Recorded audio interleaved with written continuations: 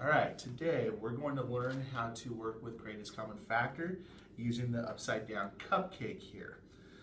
So what we're going to do, I'm going to just start off with two very simple numbers. I have two different color tiles. I have my red and yellow, and I have my purple and green. To start off with, I'm going to just work with red and yellow. So I'm going to start off with 4 yellow and 6 red.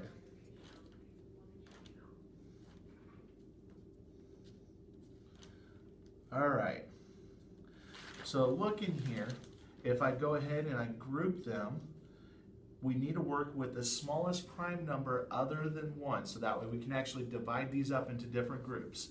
So starting with the smallest prime number, I know that both of those are divisible by 2 because I can make groups of 2. So now, knowing that they're divisible by 2, I'm going to go ahead and take my purple tiles and I'm going to put that out here, out to the side, because I know that 2 goes into both 4 and 6. So when I look at this, I have 2 groups of 2. So 4 divided by 2 is going to be 2. I have 2 groups of 3. So therefore, I'm going to have 6 divided by 2, which is 3. When I look at this now, I'm trying to figure out if I can make this into groups of 2 or any other types of groups. When I look at it, I can't make these any smaller. So my greatest common factor for 4 and 6 is 2, because I had 2 tiles on the outside of the cake. This time, we're going to go up just a little bit, and we're going to have 6 and 9. So when I do this, I put them into my groups. Well, I notice that I have 2 groups by 3. Over here, I have 3 groups of 3. So there's 1 group of 3, 2 groups of 3, 3 groups of 3. So that must mean that these are both divisible by 3. So if I divide 6 by 3, what would that give me? If I take away 1 group, if I just look at this, I have 2 groups of 3. So that must mean that I have 2 left. 6 divided by 3 is 2. Or, if you want to think about it the other way, 2 times 3 is 6. So if I do the same thing here, 3 times what is going to be 9? Well, let's look. We have 3 groups of 3. So that must mean that 3 times 3 is 9. And again, I'm going to look. Can I make this any smaller? No, I can't. So the greatest common factor of 6 and 9 is going to be 3. All right. This time we need to make it a little bit more difficult.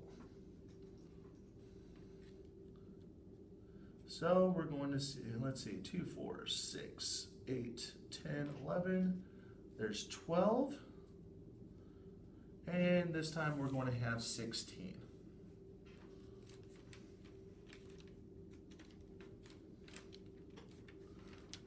All right. So now looking at this, I need to try to divvy these up into groups that is divisible by either 2 or 3. That's the smallest prime number that I can divide these groups up into. So let's try 2 to begin with. See if it works. Oh, I have 2 groups of 6. Let's try this one.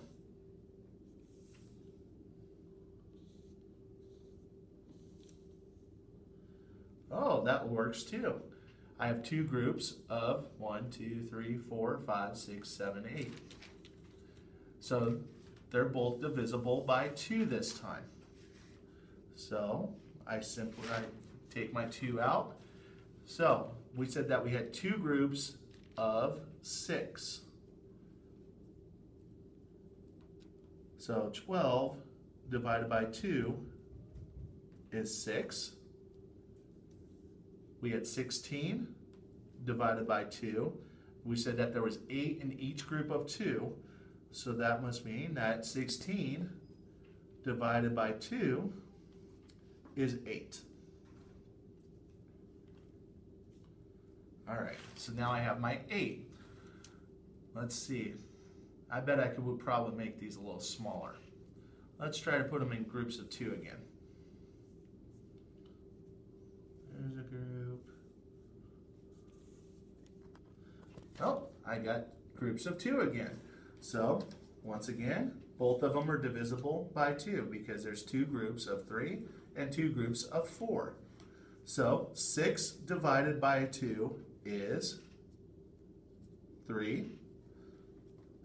8 divided by 2, because we have 8 divided by 2, is going to be 4 because there was 2 groups of 4.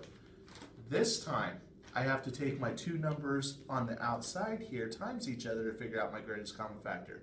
In this case, I have 2 times 2, which is 4. The greatest common factor of 12 and 16 is 4. What's up?